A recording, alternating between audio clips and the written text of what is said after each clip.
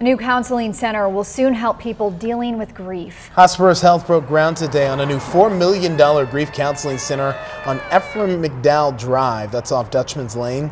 It includes specially designed rooms for children and teens, art and sand therapy, counseling offices, group meeting spaces, and an outdoor healing garden with walking paths and meditation elements.